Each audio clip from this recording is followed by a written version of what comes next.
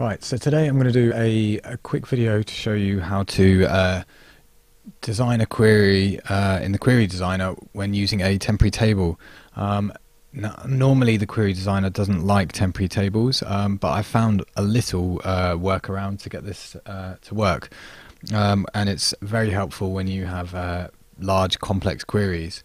I'm using the Northwind example database here, which I think is from Microsoft. The link for that will be below this video, and I'm going to be using the orders table from that. So this just contains a list of orders, but all I'm going to be doing is joining the order ID here back to our temporary table later on. So let's just dock that back.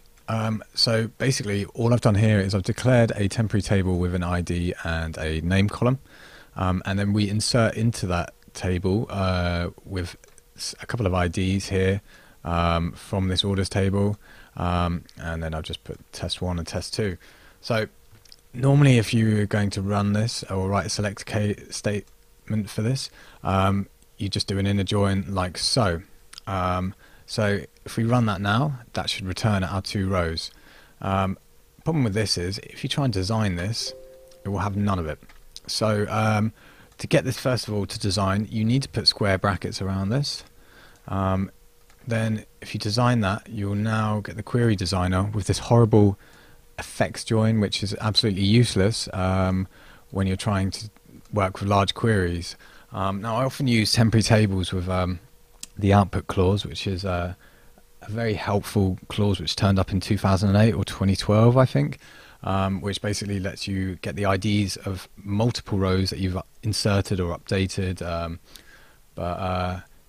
yeah, that's another video. If you just look on MSDN about that, if you would like us to do a video on that, but leave a message in the comments. So what we're going to do is we're going to kind of put in a little workaround. Some may call this a bit of a bodge, but what we're going to do is we're going to add a new derived table, and it appears that the query designer doesn't look into the derived table itself. So if we select that from @temp, we can put whatever we want in here,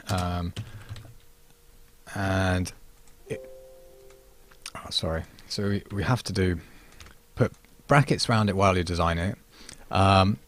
Now you have our fake columns, but you can do what you want with them. It doesn't really matter because it doesn't look inside the derived table. Now we're going to actually rename this with our real columns, so we're using ID and name.